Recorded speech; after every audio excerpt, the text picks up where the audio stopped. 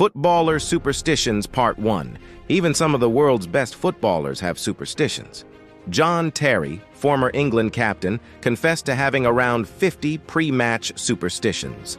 Terry's pre-game routine includes listening to the same CD in his car, parking in a specific spot, occupying the same seat on the team bus, tying his sock tape 3 times, and even cutting his shin pad grip to the same exact length.